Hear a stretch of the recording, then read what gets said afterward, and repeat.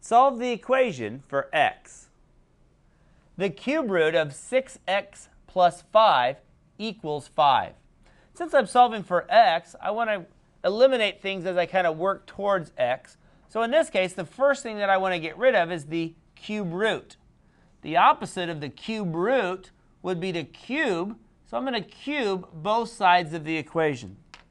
That means that this left side then is 6x plus 5, and the right side, 5 cubed, is 125.